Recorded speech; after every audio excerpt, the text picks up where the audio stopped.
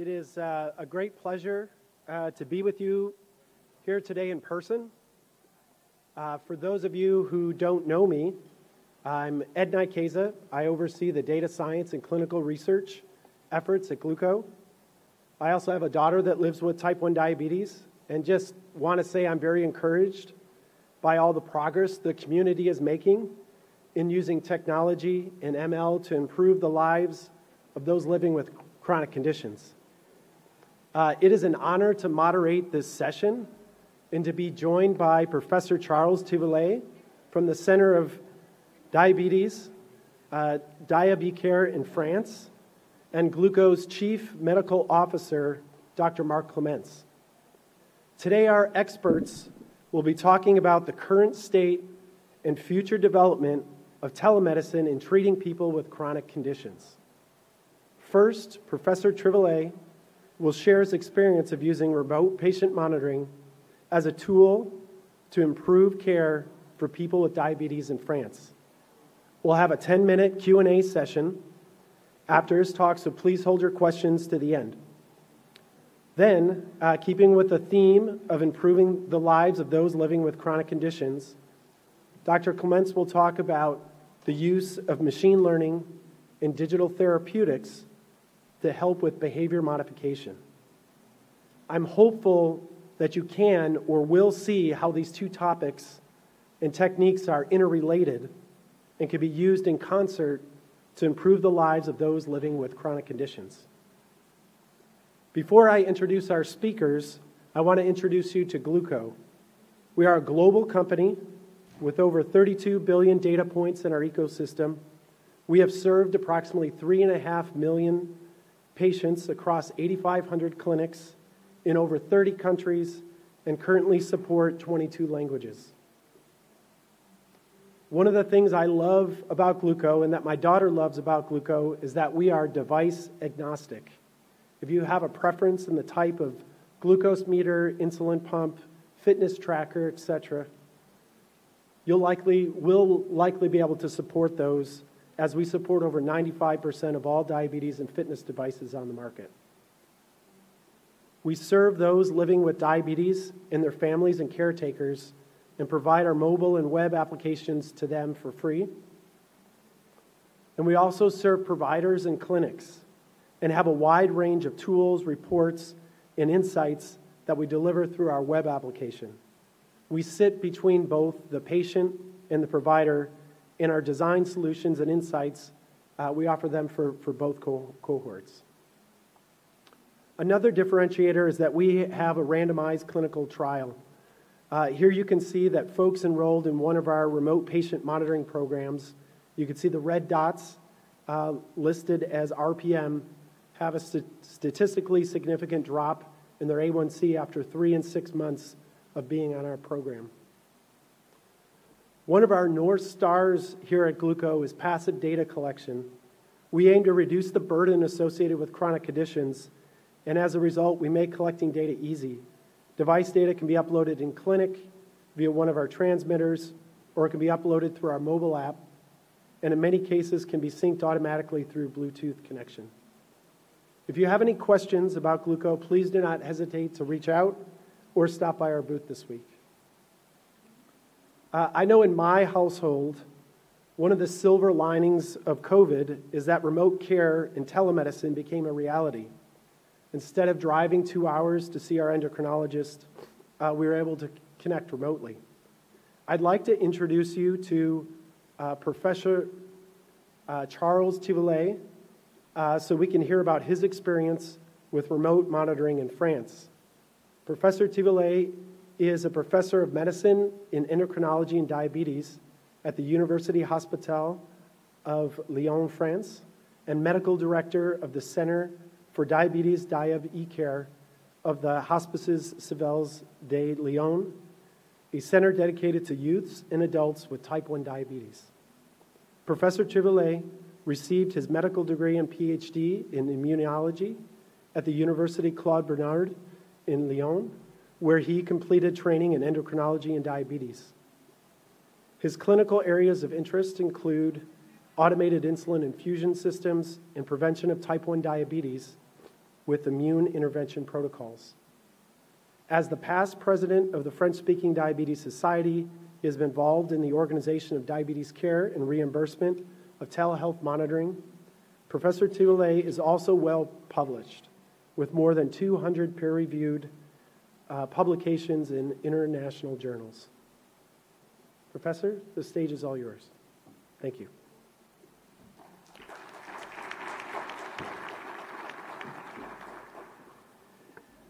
Thank you, Ed. I would like also to thank you, Glooko, to give me the opportunity to expose the French experience on telehealth monitoring. So here are my disclosures. Well, I have, as you can see, some past in the clinical activities, and so we have, as many in this room, I guess, the experience of the continuous change in diabetes care. To tell you the truth, I haven't met the guy on the left, but I took some picture of a diabetes logbook with the weather indicated on the right side. I don't know if it's the weather forecast or the moon with diabetes for this patient.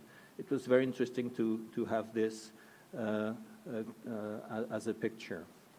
Then in the middle, we'd spend some time as a clinician to guess what are the missing values in the logbook by comparing the mean blood glucose from capillary samples with the mean blood glucose extrapolated from the HbA1c value. And now we have this very promising feature of dealing with plenty of data. First, the continuous glucose data, then the insulin infusion regimen with the boluses, the amount of carbohydrates, the also levels of activity at the bottom, and we have now these new indicators, time in range, variation coefficient, and so on, in our daily practice.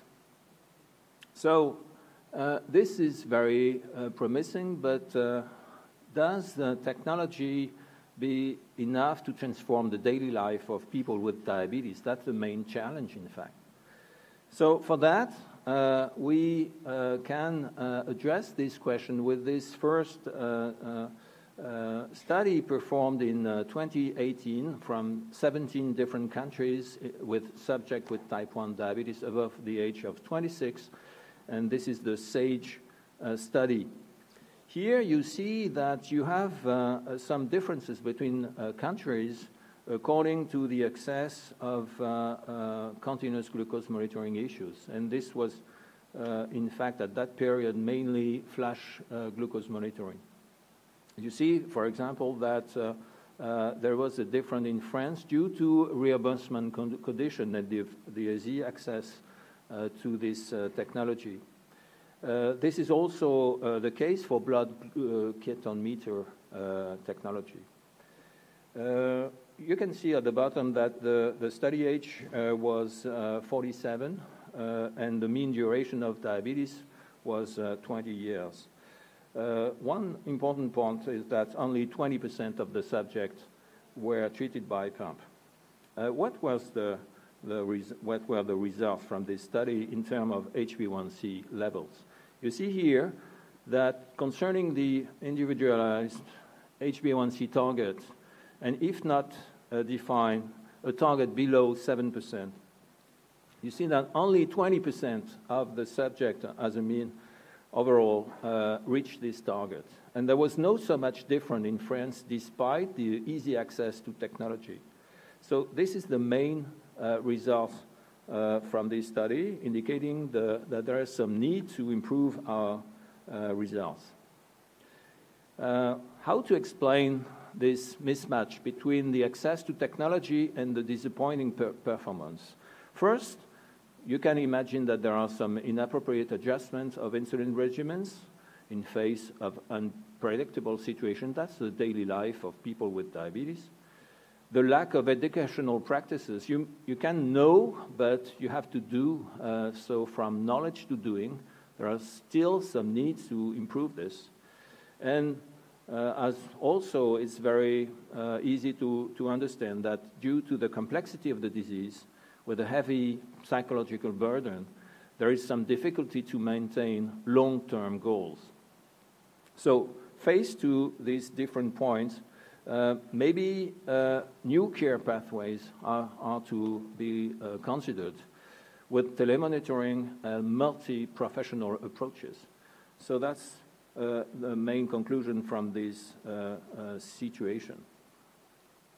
Well, this opened the new era of digital diabetes care. So we have the chance, we can say, to have this terrible COVID-19 crisis that illustrated the need to improve the contact with the patients, and the telemedicine in this situation was really very useful. It demonstrated also the limited numbers of healthcare professionals for outpatient care, and this is really true in France, where all the healthcare and the team, the size of the team, is more adapted to hospitalized patients and not from outpatients. It's also underlined the need of platforms with dedicated personals, including MDs, nurses, dietitians, working together around the patients. And also, it's also indicated the necessity to get both the insulin and glucose data to assess the situation and to provide optimal digital diabetes care. So you have to have this combined vision of the data. So what does it imply? First, the access of electronic records, interoperability, and security of the data. Second, the wearable devices that transmit the data for analysis and help for remote monitoring. If you don't have the data, you cannot provide advices. There is also some need to have decision support tools for HCPs, and also secure space for chat between HCPs and patients. And also to have the capacity to provide teleconsultation when it's needed. So the first step of the moving toward digital diabetes care is to have a policy at the government level to provide into action. Policy is a crucial step to achieve action. And this is true to have first this broad digital health infrastructure and electronic health records and telemonitoring capacity. If you don't have the support for that, it's very difficult. Then it's important to make the coverage of digital diabetes in diabetes policy and to have a real encouragement on this level, and to have specific incentives and payments issues. So we have in this concept, we have this experimental program that was launched in 2018 for 4 years. It's called ETAP, Experimentation of Telemedicine to Ameliorate the Healthcare Pathways in France.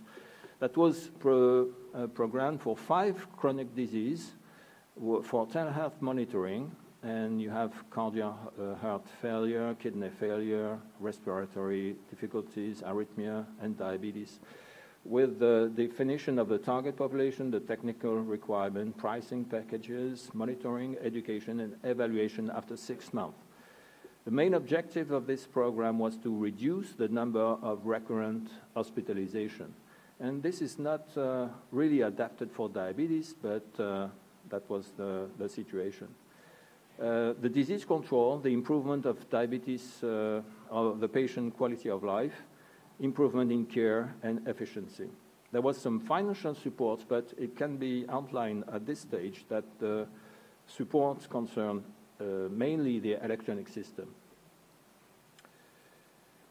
That was the situation in June 20.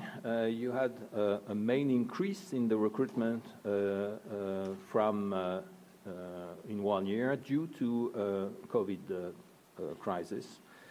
But it's important for diabetes to understand that the initial inclusion criteria were people with diabetes above 19 years of age with HbA1c above 8%, or for adolescents above 8.5%, or within 6 months after the introduction of insulin.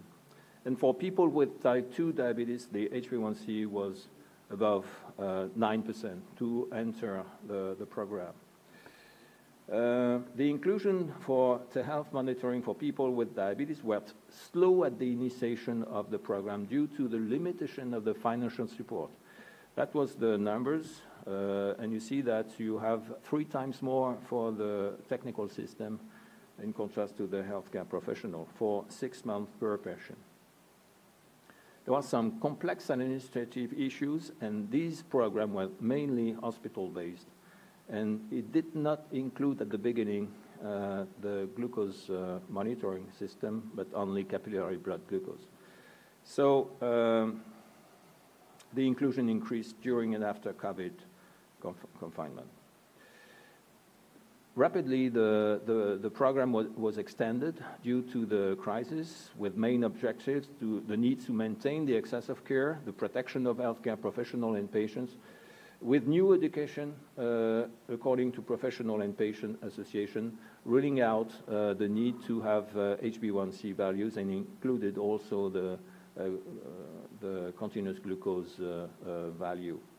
The first steps were for all the patients, but mainly for high-risk subjects, and there was some good input in the reimbursement of all teleconsultation, and we moved from 10,000 to 1 million per week teleconsultation reimbursed for all healthcare professionals. There was also some reimbursement of nurse and dietitian care afterwards. So this is also a very important issue of that.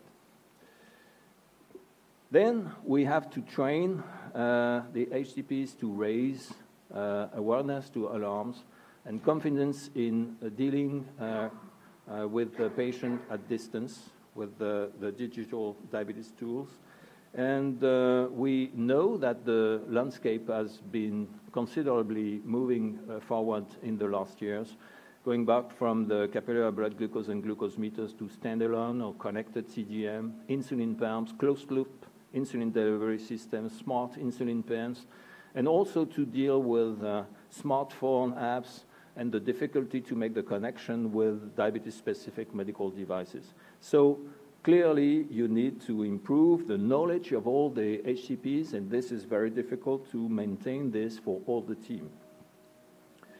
There are some multiple challenges. The access to data connectivity through the mobile phone versus computers, the interaction with the person with diabetes that implies really adequate qualification in order to have a care qualification.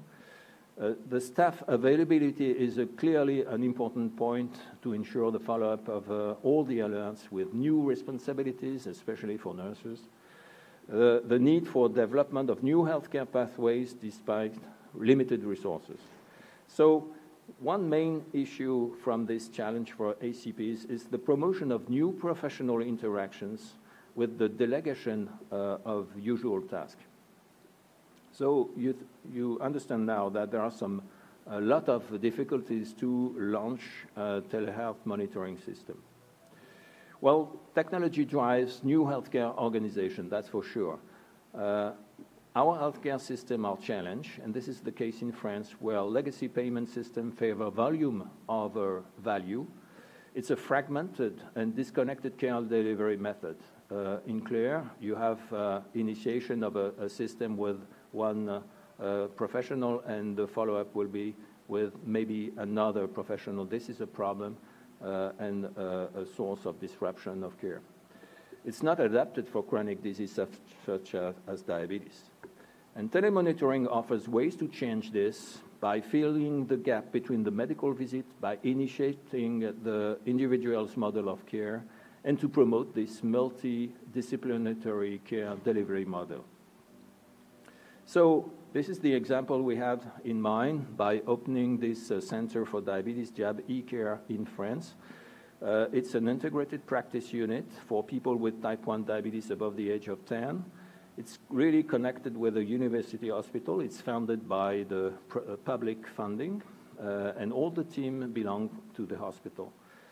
We are connected with the other departments for general hospital and liberal medicine, but we have also an electronic health record from the hospital connected with the biology system and also allowing telemedicine for retina exam, for example.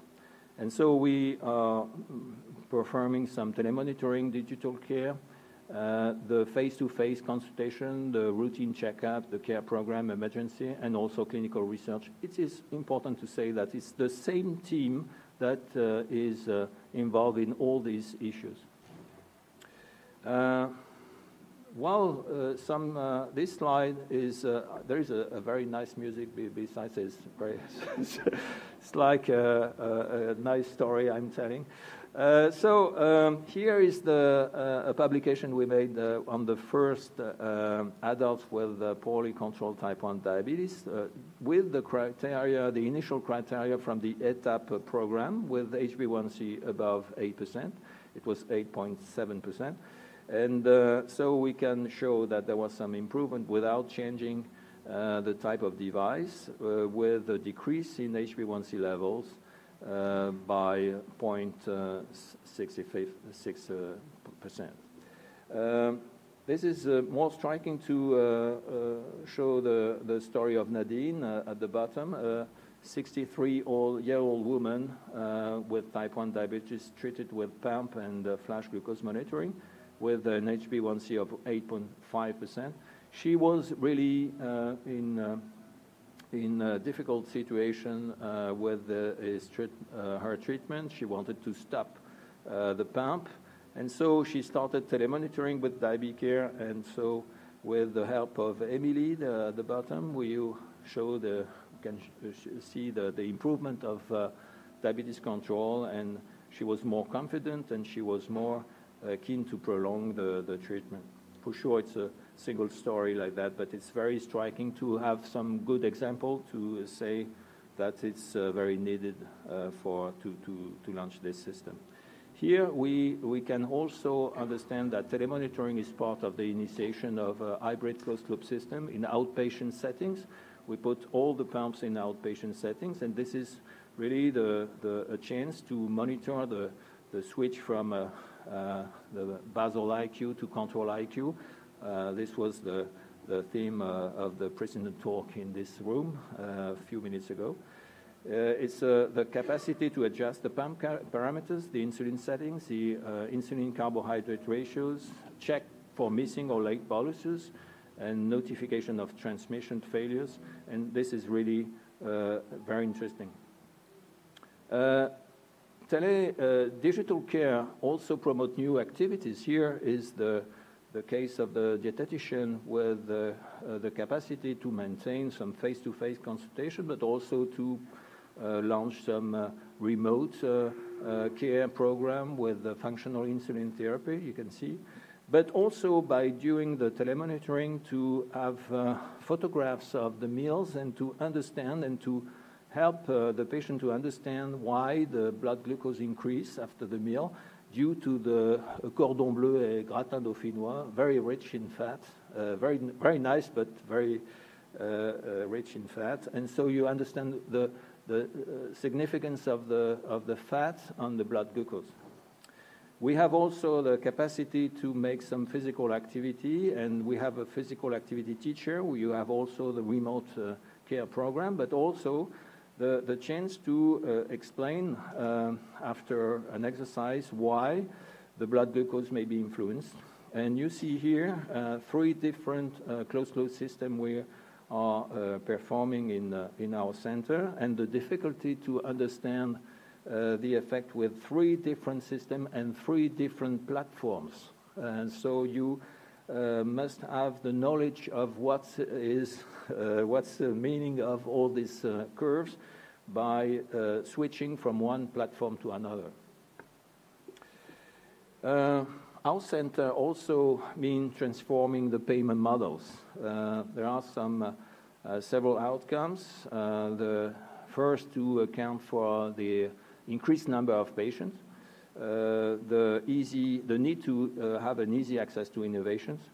Also to responsibilize healthcare professionals on the question of quality and health values and not volume values. And so this is a difficulty to, in the daily life with the administration. To increase the use of telemedicine, to favor the reactivity, to answer very rapidly to messages within 24 hours, to promote the clinical research. So we have launched a series of bundle payment for care cycles with the old tariffication of the acts, but also some kind of derogation of practice with the social security that financed the outpatient initiation of insulin pumps. We have this program ATTD with the telemonitoring for 6 months, therapeutic education with care programs, and convention for clinical research. And all this make things possible at the end. So then we have the need to have guidance and diabetes plan, to have clinical guidelines and recommendation about digital tools, and we have 2 main program. First, we launch a recommendation called Télésurveillance et Diabète with an interesting graph at the bottom, a proposal, and we hope this proposal will be taken by the authorities. First, a payment at the initiation of the cycle, telehealth monitoring cycle, but also some basic funding, then 2 levels. So I think the music is increasing because it's very important. Payment is important. So you have level 1 or level 2 according to the complexity of the care. For example, initiating a closed loop system will be level 2, as well as pregnancy with type 1 diabetes. And then cycle for 3 months, and then evaluation after 3 months. We have also the Haute Autorité de Santé, who launched this program, and these authorities had launched a publication indicating what are the necessary needs for that. An important point is that they indicated that both glucose and insulin was necessary for the follow-up, and to get reimbursement, you need to have both indicators for that. Now, going now to the reimbursement pathways, it needs to have the facilitator for improvement of the healthcare system, and this is crucial to have the finance. And so we have, as always in France, something both simple and complex. A digital framework with first the clinical guidelines in this authority, CNEDIM's HAS, then the Ministry of Health, DGOS, for elaborating the programs and evaluating the programs. Then a new agency, the Digital Health Agency, has been created last year for the digital transformation of healthcare, for security, interoperability, to launch digital health tools. And then, and the last, the Social Security Agency, in connection with the Ministry of Economy, to develop the package and the bundle payments. And this is really the main point of the talk, is that we don't have really the good view of this, but I hope it will be in the next few months. So, in summary, I will say that telemedicine is now clearly integrated in the French landscape, and experimentation like ATTD will be transformed in 2022 into ordinary care solutions. But the financial support for HCPs is still a matter of discussion and debate. The COVID-19 crisis has clearly illustrated the importance to reorganize our healthcare system and care pathways, and it's very interesting to see what will be the reorganization in the next years. There is an urgent need to standardize tools with interoperative platform for glucose data, pens, pumps, and additional data for improved outcomes. And I will say that I addressed this evening a message to all companies involved in diabetes care that should integrate this open world to facilitate data management. I thank you for your attention with this image of the old hospital in Lyon. Thank you.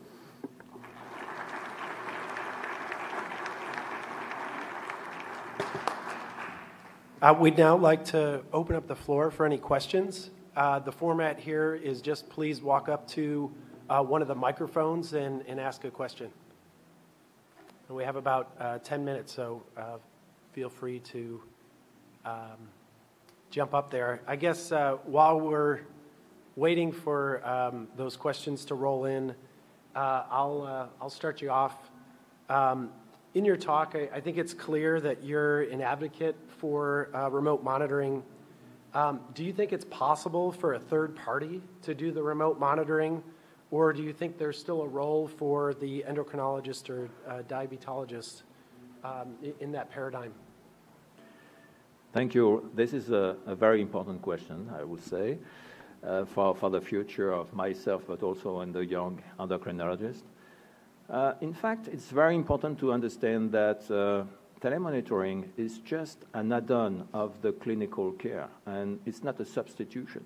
So you need to have a continuum between the initiation of the care program and also to have still the medical responsibility of what is going on. So I would say that it's very dangerous to delegate this activity to a third party without knowing the clinical conditions, and also not to have this interview at the beginning to wait for what are the position of the patient, the secret will to understand what will be the best solution for him. Thank you. Yep, I see we have a question in the back. Go ahead.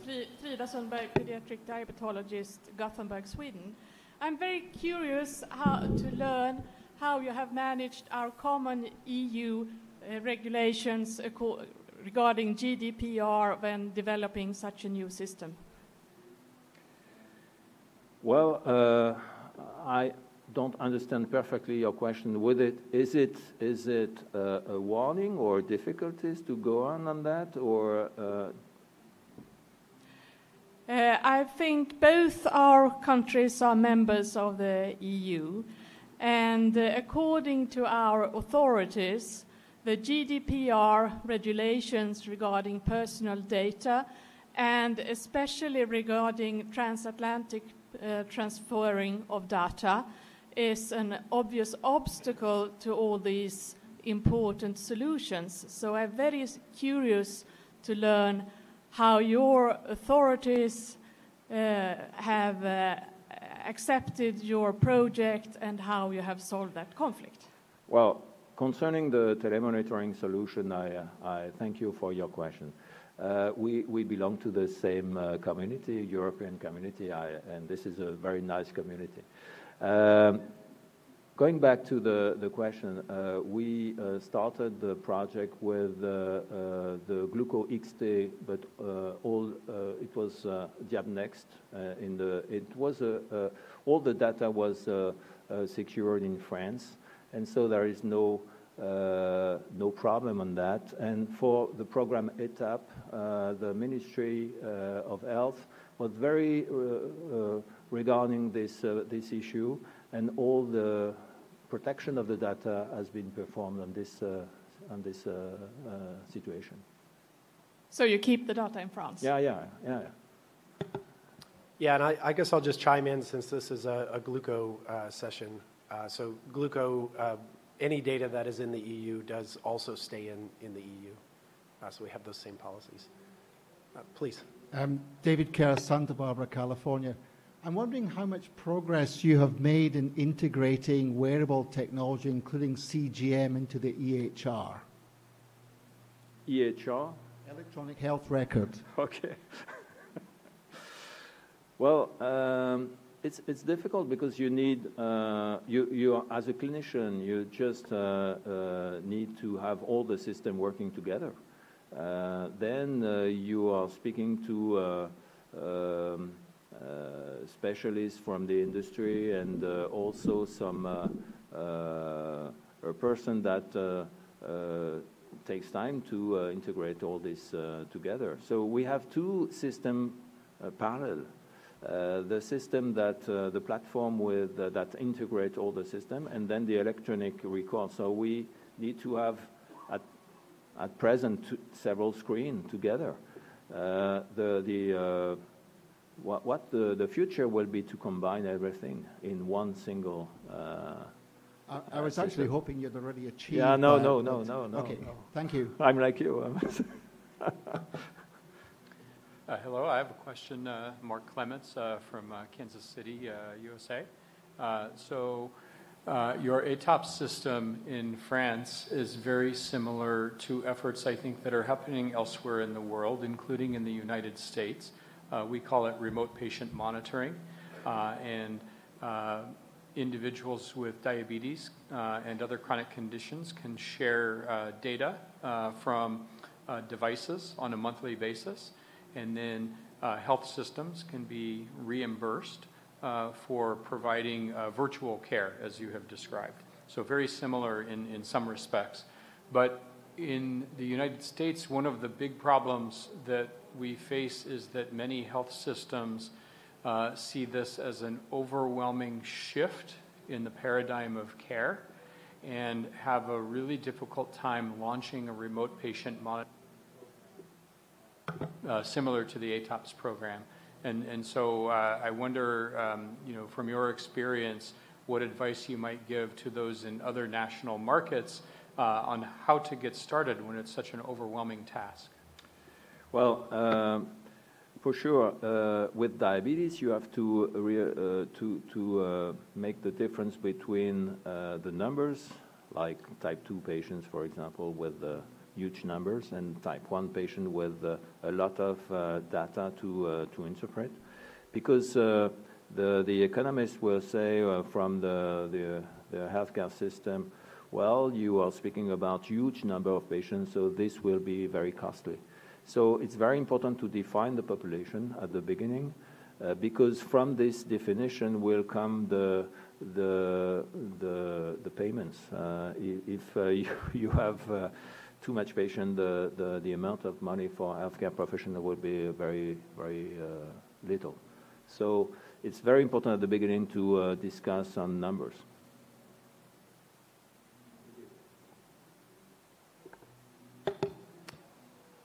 All right. I will encourage everyone, if you have additional questions for Professor Thivolet, please stick around afterwards and please ask him. I would now like to take this time to introduce our next speaker, my Glooko colleague, Dr. Mark Clements.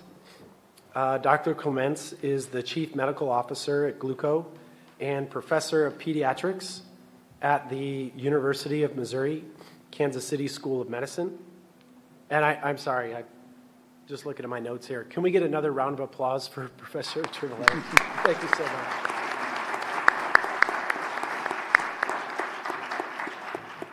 Okay, now back to the intro. So Dr. Clements began his training as a medical scientist, where he received his medical degree and Ph.D. in developmental neuroscience from the Washington University Medical School in St. Louis, Missouri. His research interests include studying big data in type 1 diabetes, including electronic health records data, national and international registry data, understanding the relationship between glucose variability and diabetes-related complications, the identification of novel predictors of risk for diabetes-related complications, prevention of type 1 diabetes, the use of advanced machine learning and natural language processing to improve type 1 diabetes care, the development of mHealth digital health interventions to improve type 1 diabetes care, and health system interventions to promote data mobility in type 1 diabetes. Mark does about everything. And with that, the stage is all yours. Thank you, Ed, and I'd like to thank again Professor Thivolet for sharing your experience. It's very enlightening to me. I also must say that was lovely music playing behind you, and I don't know about Professor Thivolet, but I neither sing nor dance, which we often expect when there's music, but perhaps if the music rises again, we can stop and I can recite some Baudelaire in your honor, or some Lorca to celebrate this place. So we'll continue on here. So the first thing I'd like to say is that this next presentation is not a presentation of scientific evidence. It's not a presentation of many studies. It's a presentation that is really a little bit of a thought experiment I'd ask you to walk with me on. So I've been thinking a lot about how other industries have utilized data and machine learning and business insights to improve business operations. And I think in clinical care, we're just on the cusp of being able to unlock these capabilities. And I think also we have a unique opportunity here because one can aim that sort of business intelligence solution not just at the business, but also at the customer, the individual with a chronic disease. So a couple of disclosures. I am, of course, Chief Medical Officer at Glooko, and I have received research support from Dexcom and Abbott Diabetes Care. I also have some grant funding from the National Institutes of Health, from the Helmsley Charitable Trust, and am on some projects from the JDRF. Two disclaimers. I do not consider myself an expert in AI or machine learning or in the field of just-in-time adaptive interventions. I'm merely a student of both. And also I want to emphasize that Glooko does not offer the predictive analytic and JITI solutions that I will discuss today on its platform yet. This presentation is designed to be educational. So we'll start with our objectives. First, I'd ask us to consider today how machine learning and if we use a simpler term, predicting or forecasting, can help us to identify at-risk individuals within the population, because I do think that sometimes diabetes centers are overwhelmed by how to get started with population health management.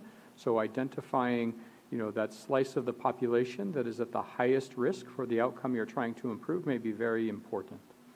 Also, we can ask ourselves how machine learning can help identify optimal moments for intervention and the optimal approaches to nudging behaviors that drive outcomes. And this is very important because those of us who've been practicing for a while recognize very quickly in our careers that treating a chronic disease, especially diabetes, is 10% physiology and 90% behavior. Behavior for the person with diabetes and also behavior for all of us operating in the clinics and the hospitals. And then finally, we can consider how digital therapeutics can be used to nudge individuals toward health-promoting behaviors. So first, let me define the scope of the problem. Just to remind us, we all know of many data indicating that we are not achieving optimal outcomes in both type 2 and type 1 diabetes care. But as a reminder of that, I will show you this graphic. These data come from the UK PDS, showing that in individuals with recently diagnosed type 2 diabetes, there is a rise in hemoglobin A1C after diagnosis. And it occurs after the initiation of both conventional and intensive treatment. And also, if one looks at data from the US T1D exchange, these data are replicated in some European registries approximately. But we can see that individuals with type 1 diabetes across the lifespan are not meeting the hemoglobin A1C target, which in the US is currently less than 7%. Not only are individuals not meeting the glycemic target across the lifespan, but also children are doing particularly badly. Individuals who are diagnosed at or before the age of 8 experience a rise in their hemoglobin A1C. Large numbers of them do. And so you can see this sort of mountain on the left. I call that Mount Kilimanjaro. And this is the mountain we're trying to climb in pediatric care. And it takes until age 30 for these young people to come back down off the mountain. And it is during this period of time, childhood to age 30, that they are accumulating the bulk of their lifetime risk for diabetes-related complications. So it is true, it's not every individual who's having this rise, but it is a significant number of them who are. So how do we identify at-risk individuals in a population? Well, the first thing we should recognize is that we have the tools available to us to identify at-risk individuals. The problem is that these tools are, in fact, the data. And we're surrounded by such abundant data that we almost get lost in the ocean of data. And we don't know exactly how to leverage them as a tool, as a simple tool, to help us advance the care of the clinical population. So it has been said that we have oceans of data, but only rivers of information. These translate to small puddles of knowledge and occasionally the odd drop of wisdom. And I feel this is true in particular in diabetes care because if I think about the variables and the data that we collect on a weekly basis and that we document in our medical records, probably our decision-making heuristics are based on less than 5% of all of the available information. And so then one is left to ask, why are we documenting the rest of it? To what purpose? What is the potential utility, if anything, for all this other information we surround ourselves with?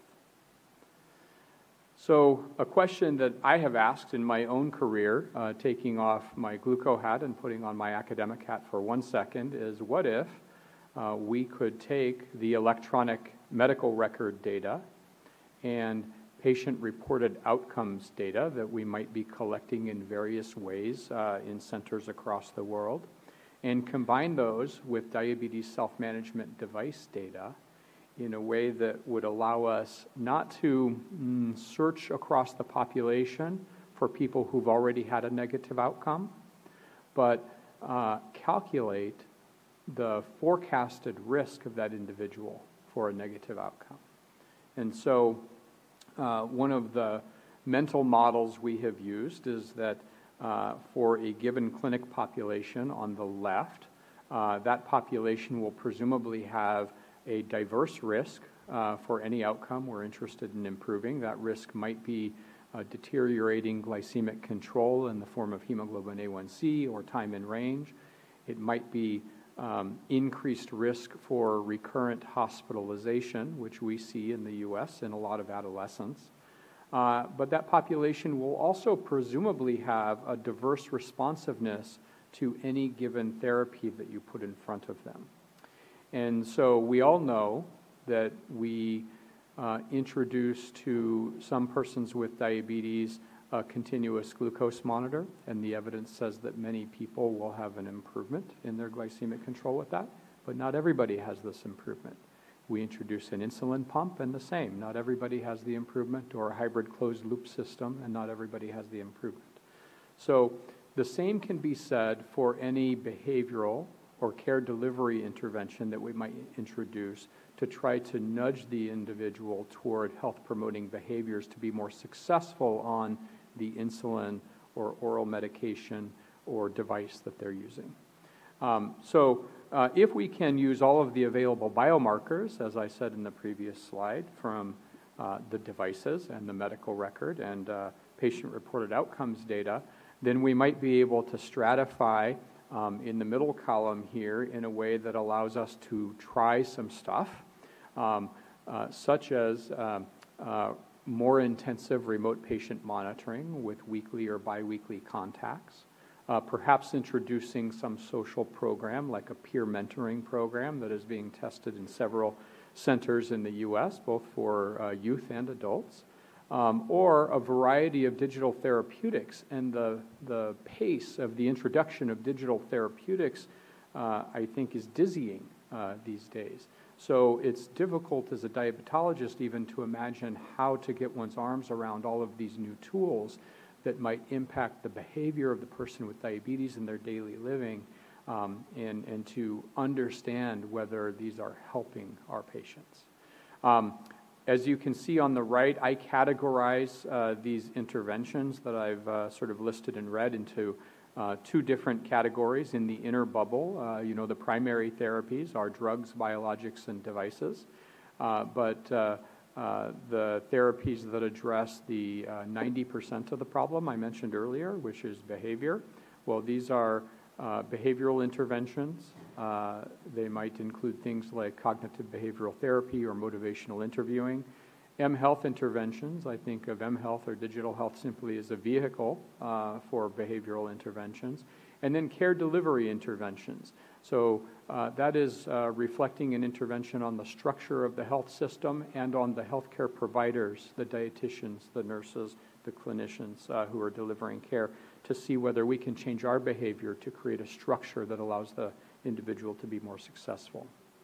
So I'll show you just one little bit of data, you know, just to provide an example. So in our clinic, we developed a model to predict rise in hemoglobin A1C in the next 90 days. We developed this model using data from youth 9 to 18 years old. You remember Mount Kilimanjaro, so we selected essentially that population because they were the ones experiencing the biggest rise. We selected individuals who were diagnosed for at least 6 months with type 1 diabetes. We developed our initial model using over 1,700 individuals and nearly 10,000 clinic visit intervals, so approximately 90-day visit intervals.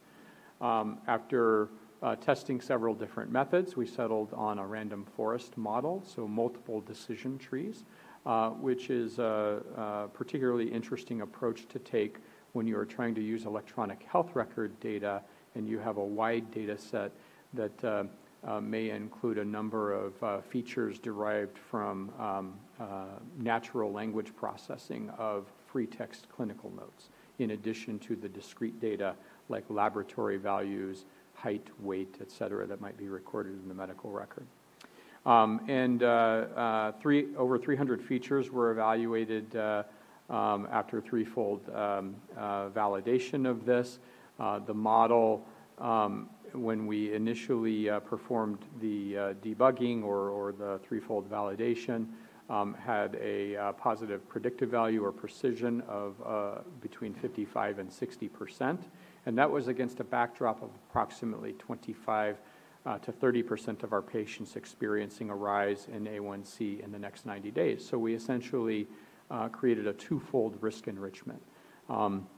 If one extends that thought experiment, you could say that if we were to pick a patient out of this population who is predicted to have a rise in A1C in the next 90 days, that we have a 1 in 2 chance, better than a 1 in 2 chance of intervening on a patient who actually is going to have deterioration. And so maybe occasionally we're intervening on somebody who didn't need it, but this is the way I think about these interventions. We, of course, would like to get the precision to a higher level, to 75%, 80%, or even higher, but there's a lot of learning to do in the field before we can do that. The other thing that I will comment on related to this model is that some of you might acknowledge that hemoglobin A1C is falling a little bit out of favor, particularly in type 1 diabetes care, and is there something that we can do elsewhere? And if we have time, we can talk about that at the end. So once you have a risk-based population, one might ask, okay, but what do we do about it? And this calls back to the question that I asked Professor Thivolet, which is, today all of our care is smashed into these 4 clinic visits a year in the United States.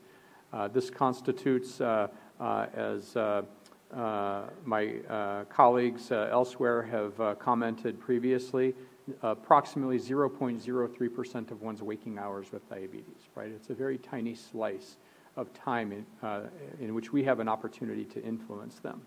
So, years ago, before I was involved in Glooko, in fact, I thought, well, why can't we simply allow the individual with diabetes to share data via a device or a home computer to the cloud, and then have the Diabetes Center actively pull those data down and become co-innovators in this space, and then create alerts and data visualizations based on these data that recombine device data with medical record data in useful ways, or that apply machine learning or other algorithms to forecast outcomes. And then why can't we use what I call video micro-visits, so short-form telehealth consultations that can be conducted by a clinician or a member of the diabetes education team, or even text messages, which is very difficult to do in the US outside of a research study, so that we can engage with the individual in a way that is both palatable to them and effective. So, I've started to think a lot about how do we achieve a smart and scalable system. And I think the formula looks something like this, that a diabetes center needs to implement population health dashboards, that perhaps at some point those population health dashboards include not just the output of Boolean search terms where we look and find all the individuals who already have an elevated A1C or already have elevated lipid levels based on historical data, but we're actually forecasting outcomes that will happen so that we can get in front of the problem, that we then combine that capability with a backbone of remote engagement, getting out of the in-clinic brick-and-mortar consultation, and then we extend the clinical team by leveraging digital therapeutics and what we'll define in just a moment as just-in-time adaptive interventions that might even be run using those digital therapeutics. And, really in the 1960s and 70s, Toyota gave the world a great gift because they developed quality improvement systems, and in the last 2 decades, healthcare has really adopted Lean and Six Sigma and the model for improvement. And so we really have the opportunity to use the tools of quality improvement, including the Deming wheel, plan, do, study, act cycles, to try to start with small tests of change. Again, hearkening back to my question for Professor Thivolet, how do you get started? Well, perhaps you don't start with the entire clinic all at once. Perhaps you start with my clinic next Tuesday with 8 patients, and then we slowly expand over time. So we're on a roadmap right now to try to implement remote patient monitoring over a 3-year cycle across our entire population, and we think that will work. So let me shift gears for just a moment and now talk about that last component, which is what can machine learning or AI teach us about identifying optimal moments and approaches to nudging behavior. And again, this will be a little thought experiment. So there aren't many examples of this in the diabetes world, but there are examples of it if you look in the psychology literature in chronic disease, in particular in the fields of weight loss and motivating individuals for physical activity. So what is ATTD? ATTD is an adaptive intervention design concept that aims to provide just the right amount of support at just the right time based on an individual's changing state, their internal state, perhaps their mood, their psychological state, their glucose level, and their external state. Where are they? Are they at work or school? Are they walking, sitting? Is it Monday or Saturday? And, you can think of it sort of as a Goldilocks intervention. Instead of providing one thing. It provides something from a menu of options at just the right time. And so you can see a few authors in the lower left here that have written extensively on this. But the basic structure of a JITAI is that one has a decision point, and this decision point may be repeated across days and weeks. And at those decision points, one uses tailoring variables, those internal and external state clues, to decide which intervention to select at that moment in time.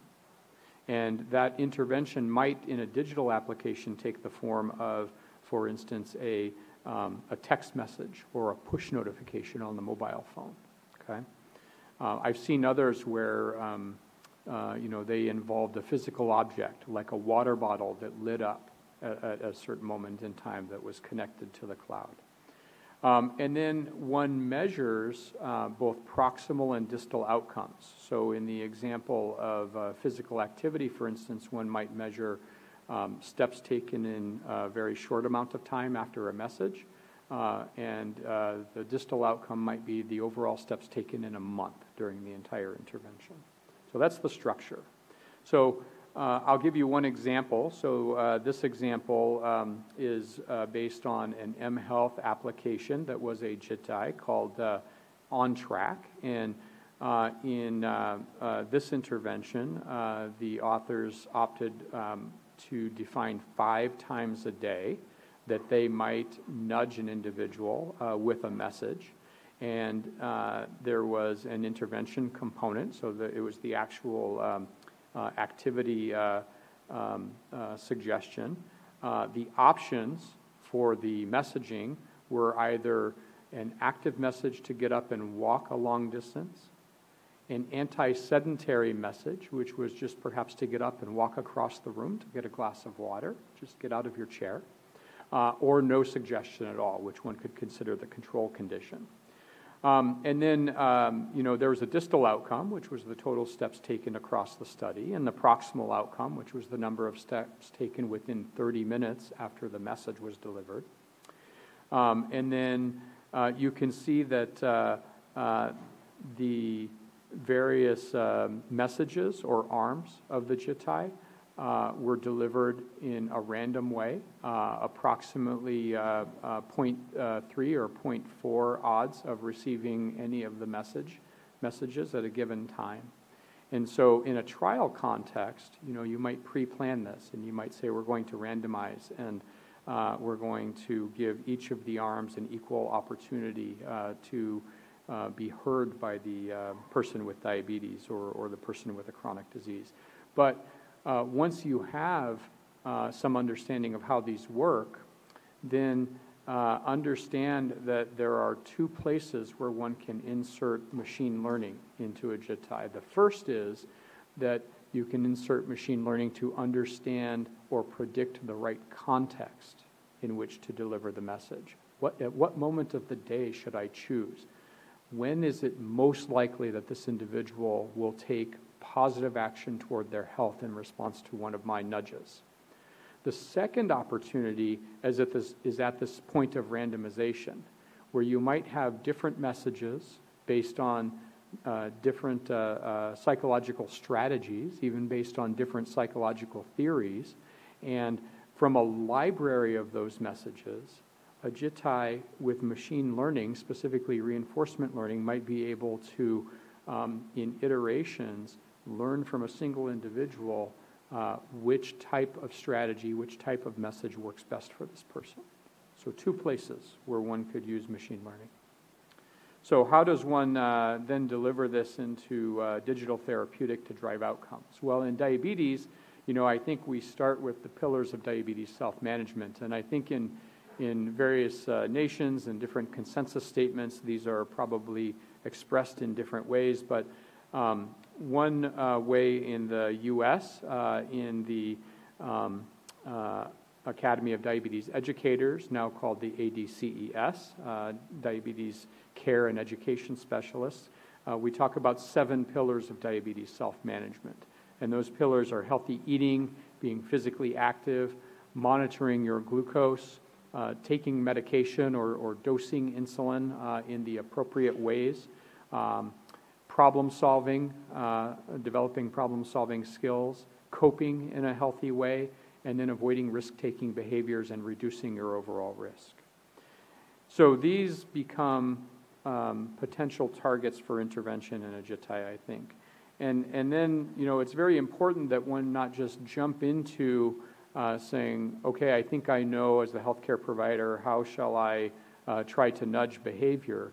Really, we should be talking to our colleagues in psychology and the behavioral sciences, and we should be asking for nudging behavior related to glucose monitoring or nudging behavior related to insulin dosing. Are there studies in the literature that are based on specific psychological theories and that use specific strategies based on those theories that have shown evidence for efficacy? And it doesn't have to be in the context of a JITAI, and it doesn't have to be in the context of a digital health intervention. But if there is evidence for that, that's where one wants to start. That's where you want to bake these elements into your JITAI intervention. So you can see examples here, for an individual, a theory might be the health beliefs model, and the focus of messaging might be the individual's perception of the threat of a health problem and the appraisal of a recommended behavior for preventing or managing the problem. Some people may be motivated by that. A lot of teenagers I know are not, so we might have to choose a different theory. And then one has to ask what data are available to inform a JITAI. And, we have many kinds of data. We have many kinds of data on the Glooko platform. We have many kinds of data in our electronic health records.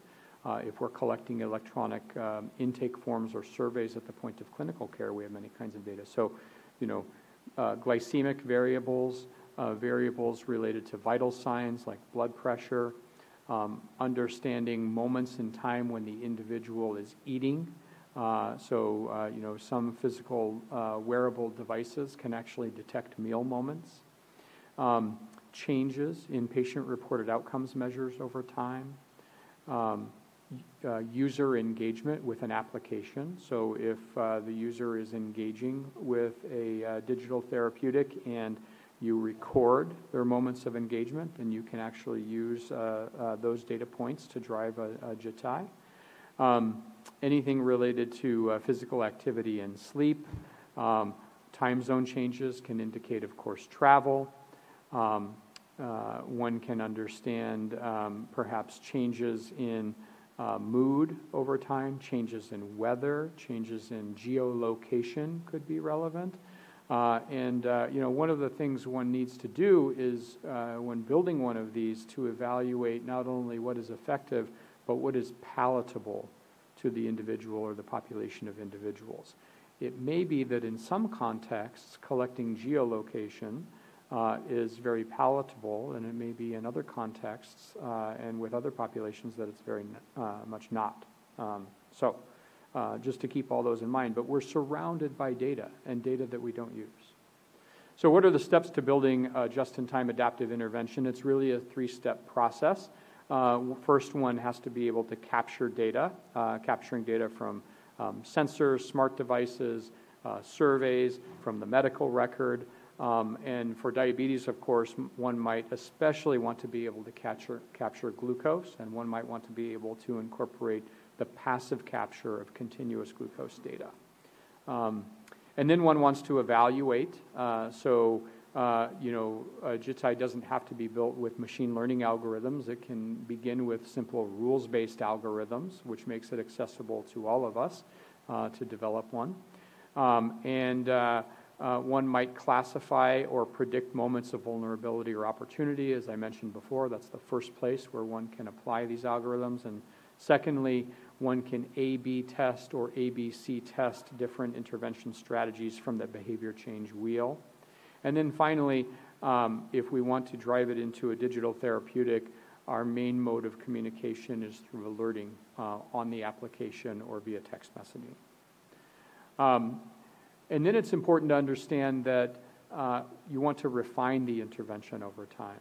So one should allow the user to rate the advice or rate the nudge. Was this useful at this time? I have engaged as a point of study with a number of digital applications that try to nudge toward physical activity or nudge dietary choices, just so I could understand how they're thinking and what they're doing. And they do. They ask, was this useful? And so I think that's a very important component for the reinforcement learning. And then allowing the individual to leave smart feedback to give you a deeper understanding of why they found it useful or not useful can be very helpful in the reinforcement learning.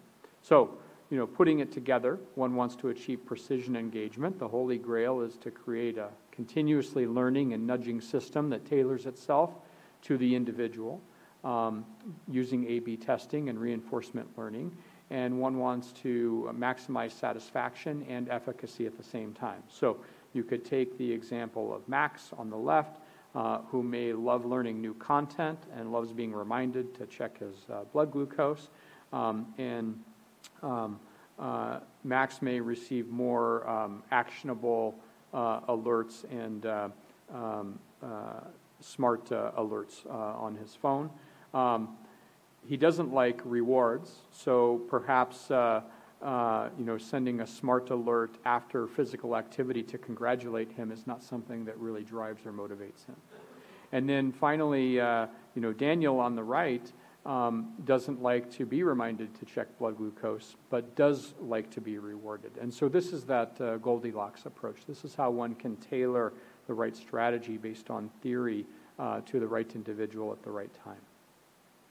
And then finally, I would just say that as we think about how to leverage all of the data around us to create insights in the form of just-in-time adaptive interventions that are very proximal to the person with diabetes, we have to assure that our management procedures, as was called out earlier in the question about GDPR, they achieve the highest levels of privacy and accuracy at each stage. From data collection to transfer to processing and analyzing. It's crucial to the user satisfaction rate. It's, of course, crucial to government policies. And then you can see on the left here that one may collect data via a variety of APIs from a variety of different sources into a JITI app, and the goal is then to deliver something of value to the individual with diabetes. So we cannot deliver a JITI unless the data are being collected in real time, because if you get the data on today's behavior tomorrow, it's already too late. We have many devices. You all know about the diabetes self-management devices, but I encourage you to think about other types of information. Our mobile phones have a number of sensors in them, and even screen time is a variable that may be of value in predicting an outcome or identifying the right context for intervention. And then finally, we have to continue to break down silos, to the degree that data sources are locked in various proprietary software and we don't have open architectures that allow the person with diabetes to direct their data to the place that will serve them best or the places that will serve them best. We as clinicians and scientists cannot serve as co-innovators in this field, and the persons with diabetes cannot serve as co-innovators, and we really need to unlock that potential. I think it's an ethical responsibility. So with that, I'll pause, and I'll thank you for your attention and be happy to take any questions.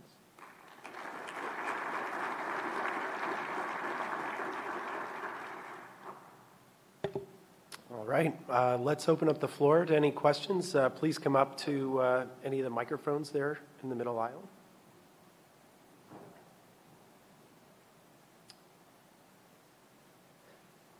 I guess while we're waiting, Mark, you had mentioned earlier on in the talk that we might be moving away from A1C as a metric to be predicting, and you said if we had time, you could talk to that a little bit.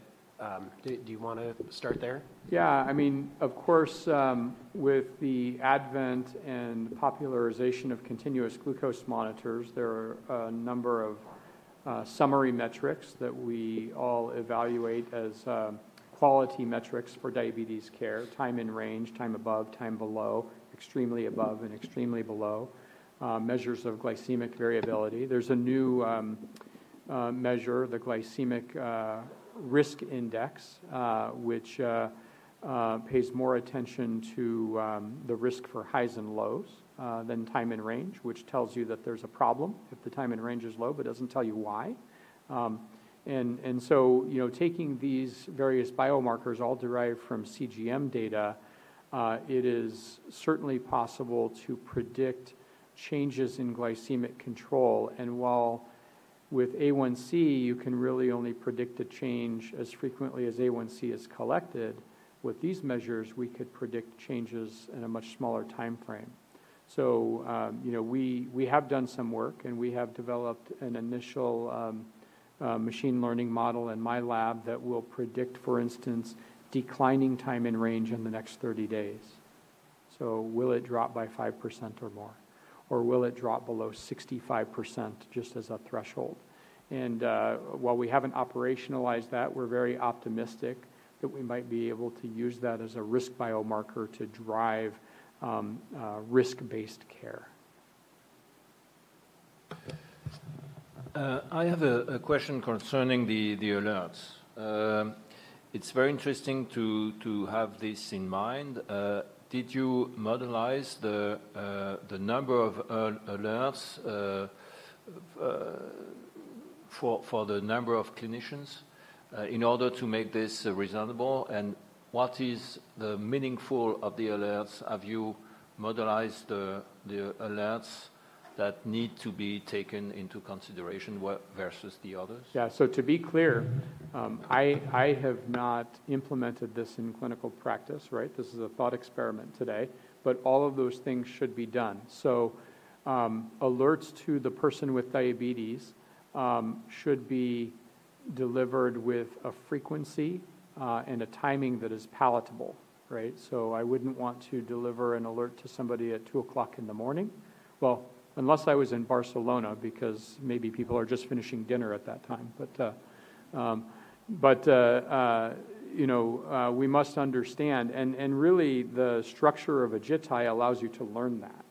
So the JITI can learn not just what message to deliver, but also the frequency of the messages, the timing of the messages, and perhaps the tone of voice of the messages could be learned.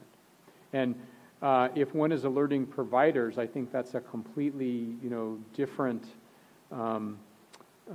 problem because, as you know, I'm sure, with ATOPS, it is overwhelming to think about how to provide virtual care and how to handle people who are having problems out in their daily lives in between the clinical encounters. In the U.S. and our clinics, we have somebody on call 24/7 for these families, and they do call, and they often call Friday at midnight, right? So understanding how we can get in front of these problems, but not burden the clinician with so many alerts that it just creates alert fatigue, and we ignore them. That's also, I think, key, and we have to think about how to start with the very highest risk individuals, and then maybe slowly expand from there so that we don't overwhelm ourselves.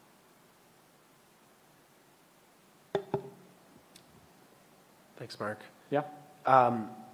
Something I'm curious about, I know with clinical trials, we often have the problem of participants' adherence to the protocols, especially in the home setting. Do you see any use of, with the tools that you presented today, how that might be able to help? Yeah, in recent years, especially with the pandemic, this has accelerated greatly, just like virtual remote care has accelerated.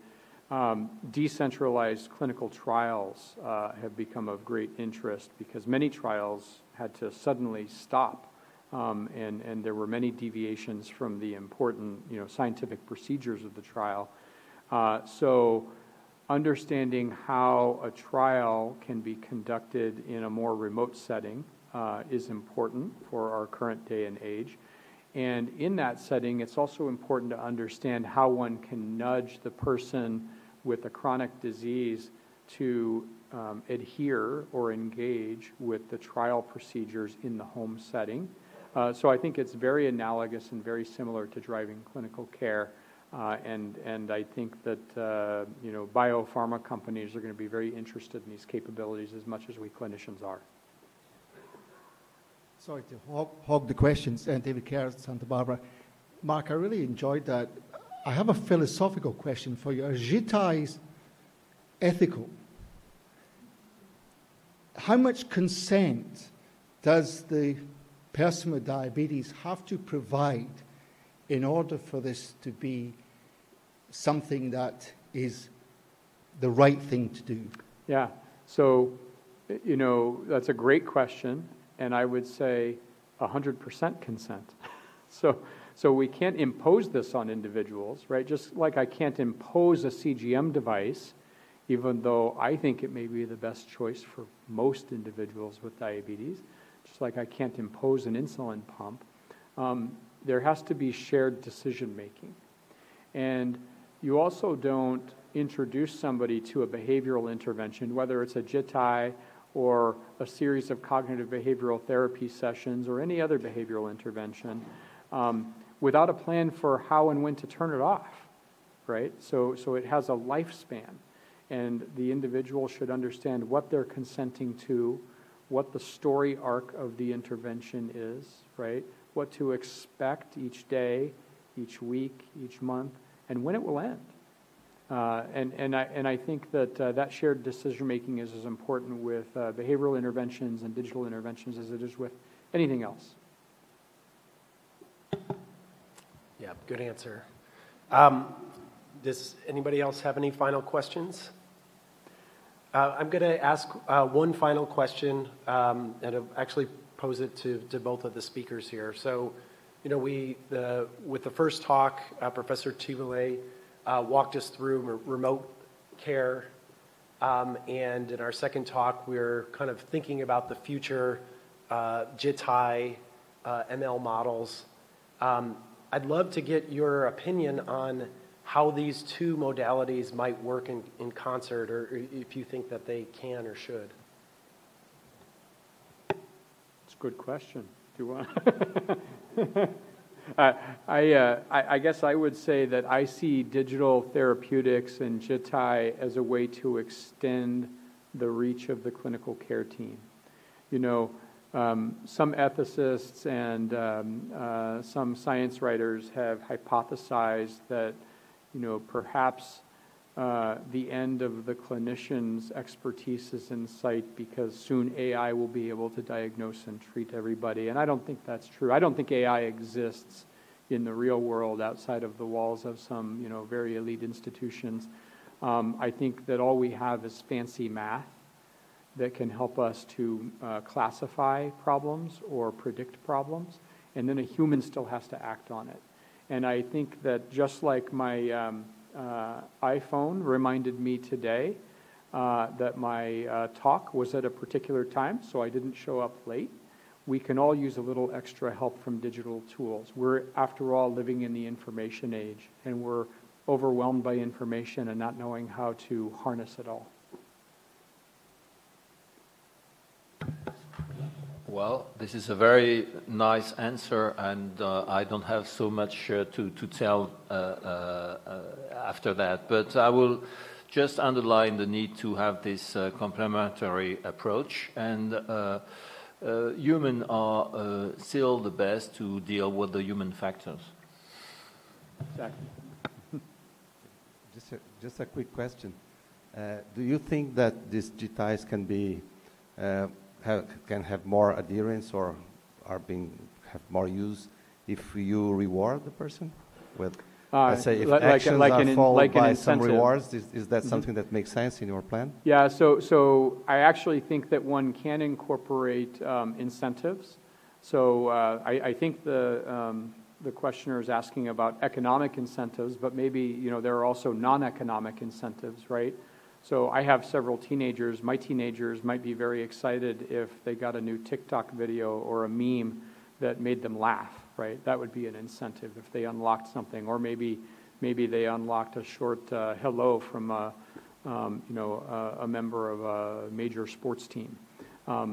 There can be economic incentives or non-economic incentives, and I think they can serve as standalone interventions themselves. So we actually are running in my lab an economic intervention to pay adolescents to take their mealtime insulin if there is evidence that they are missing many mealtime doses, right? So this is possible, and this has been done, again, in the weight loss, the physical activity promotion field, et cetera, a lot. Some of them get very creative. So there are positive incentives. You pay for performance. There are loss aversion incentives where there's some evidence that says you get a 50% boost in engagement if you give them the entire stack of cash, so to speak, up front. Show them everything they're winning, at least let them see it, and then you take it away as they don't perform. In the U.S., we had an interesting phenomenon during the COVID pandemic where some states created what is called a regret lottery, and they were very big lotteries, sometimes $100,000, sometimes more than that, where they would essentially run a lottery, draw a name from a hat, and they would announce on the news in the state. They would say, this individual won because they've been vaccinated for COVID. This individual, we drew their name, but they're not vaccinated, so they couldn't win, right?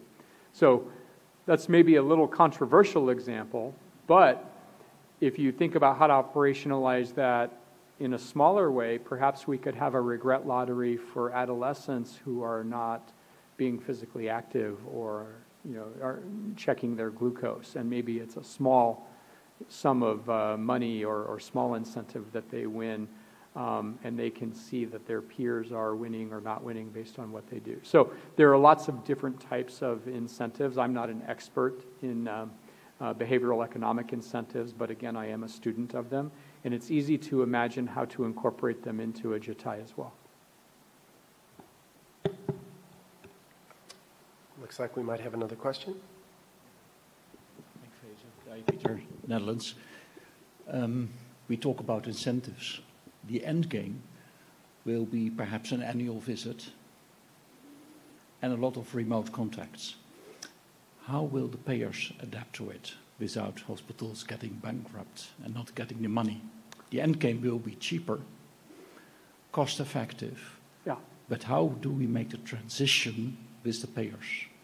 So there does have to be work up front. I wouldn't even be up here talking to you and asking questions about remote care, during Professor Thivolet's presentation, if the U.S. didn't already have our government providing a new payment model for delivering remote patient monitoring, right? So now healthcare providers can be paid for enrolling the patient in a data sharing program. For the first monthly contact, in-person, virtual, telephonic, and the second monthly contact, 20 minutes each, right? And these are new reimbursement codes in our fee-for-service model. Now, how does a value-based care delivery program do that? I don't know, but I would imagine you have to show that you can achieve quality outcomes, and then you get paid for those quality outcomes. How does a national healthcare payer program do it? I don't know, but clearly in France, they're trying something. So I think that it is important, and it speaks to the importance of advocacy, because there are many levers, acting on whether nations and governments are working toward both remote care solutions and toward digital health solutions, right? So I know, for instance, in Germany, right, there's reimbursement for digital health applications. Probably there are in some other nations of Europe as well. And so as nations begin to experiment, we need to study what's being successful in each nation. Okay, can we give Dr. Clements another round of applause? Thank you. So that concludes our session today. Thank you for your attendance, and thank you both for speaking. Thanks.